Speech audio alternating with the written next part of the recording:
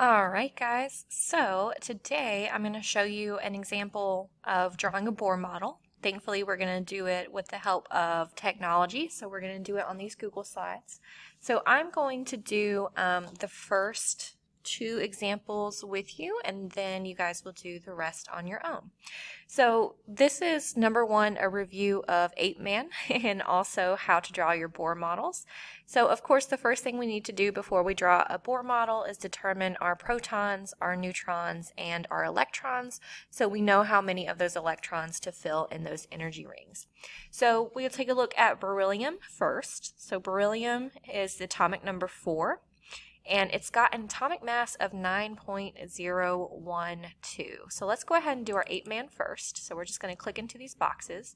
So our atomic number is 4, and A is equal to P. So our protons are also 4, and our electrons are also 4. So we've got 4 as our atomic number, 4 protons in our nucleus, and 4 electrons. Next, we take our atomic mass. We're going to round 9.0, rounds to 9, minus our atomic number is 4, because our atomic number is 4, and 9 minus 4 is going to give us 5 neutrons. So in our nucleus, we're going to have 4 protons and 5 neutrons, okay? So 4 protons and 5 neutrons in our nucleus. Now, in the outer rings, we're going to fill our electrons, okay? So we're going to do that using these little orange guys right here. These are representing our electrons. Now, this is pretty simple. We just have to count the number of electrons and make sure they make them into the correct energy shells. Remember, we're only dealing with 3 energy levels here. So remember that our first energy shell gets 2 electrons.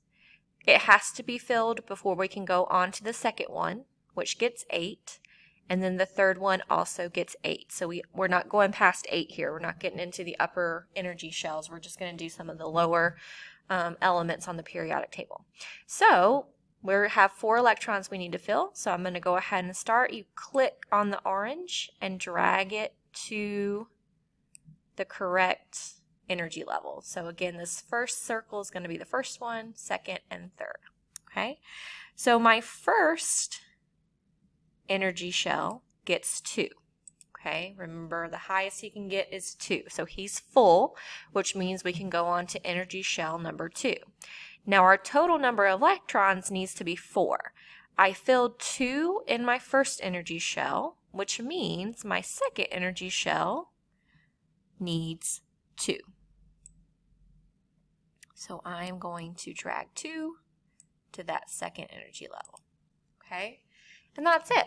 There is our Bohr model of beryllium. So he's got 2 in his first shell, which is full, and he's got 2 in his second shell. He could fit 6 more, but we don't have 6 more electrons because his number of electrons is 4. So 1, 2, 3, 4, and that is your Bohr model of beryllium. Perfect. Okay, let's do one that has a little bit more. We'll go ahead and do sodium. We'll do sodium together.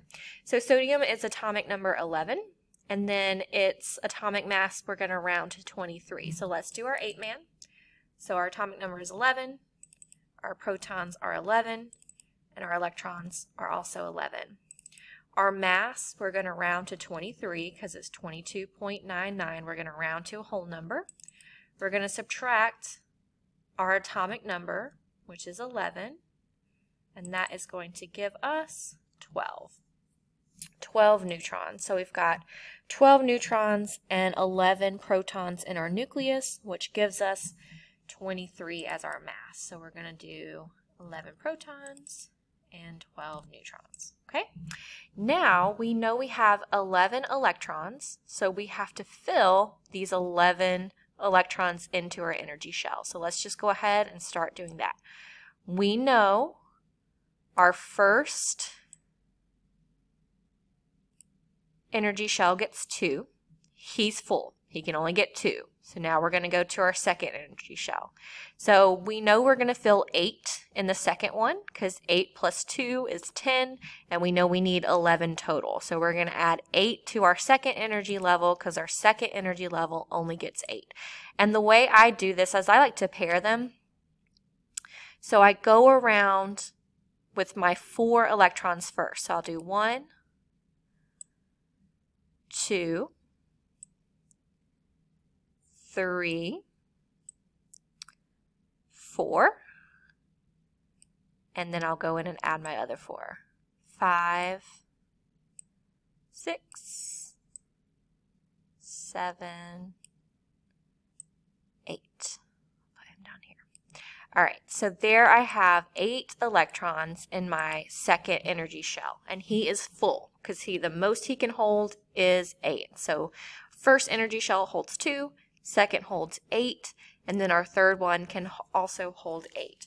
So let's check and see how many electrons we're up to and how many more we need. So we need 11 electrons, and here we have 1, 2, 3, 4, 5, 6, 7, 8, 9, 10. So that means we have 1 more electron to pair or to put in his energy shell, and I'll put him right up there. And that is your Bohr model of sodium. Okay, so remember to fill the shells, the lower shells, before going to your upper shells, and you should be golden.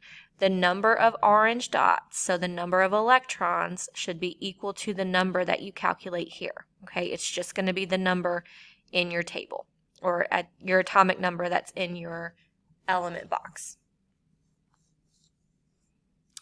All right, so use those examples to help you answer the rest of the questions, and if you have any questions or concerns, definitely let me know.